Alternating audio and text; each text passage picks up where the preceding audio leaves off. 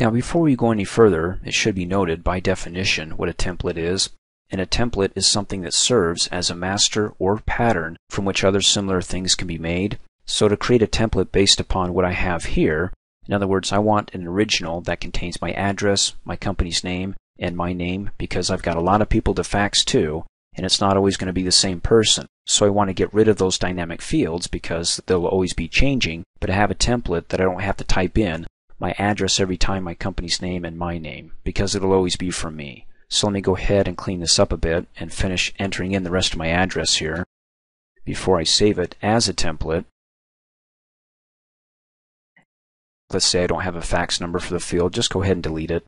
Delete it again and it collapses. And let's see the web address for our website. And then these are the static fields I want to keep before I save it as a template. Again, my address, website, company's name, my name. These other fields contain dynamic information that will always be changing, so I want to go ahead and delete it, who it's to, their phone number. Maybe it's not always regarding essential oils, delete that. It may not always be the same amount of pages that I fax them and on the same date, today.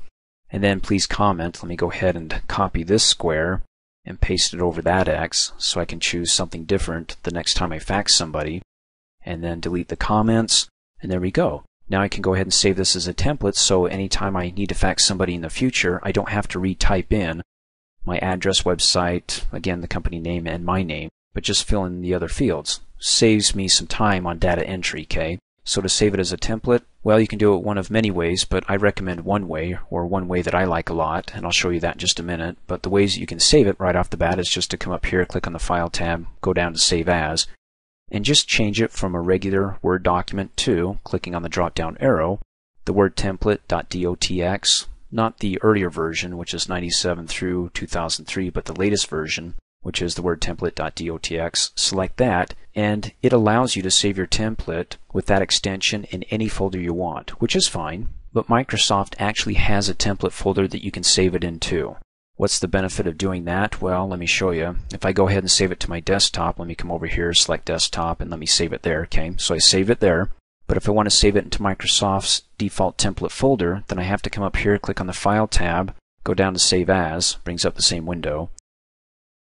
Scroll up to the top in the navigation pane, and I have to select the templates folder, because obviously, in order for me to save this template here into the Microsoft templates folder. Let me go ahead and give it another name, call it, and then click Save.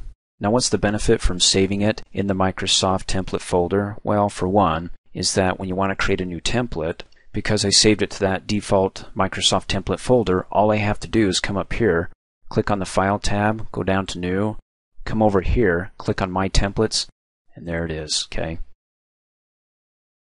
Then all you have to do is go ahead and select it, and it says, what do you want to create? A new document based upon the template, or a new template based upon that template.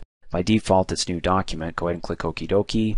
It opens up, and you can see in the title bar, it's a document, not a template. When I click Save, it's going to save it as a document, not a template.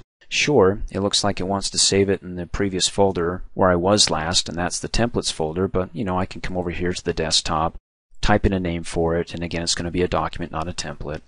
Go ahead and click Cancel. So that's the main reason why I like saving it in the Word template folder, so I can go ahead and click File to New and select My Templates, and it's right there, okay? Now remember, I also saved my template to the desktop. Let me go ahead and close out of here. I'm not going to save it. Let me close out of that. And there it is, the template on the desktop. Now when I double click and open it up, is it going to open up as a .dotx file, the actual template, or is it going to open up as a copy of the template?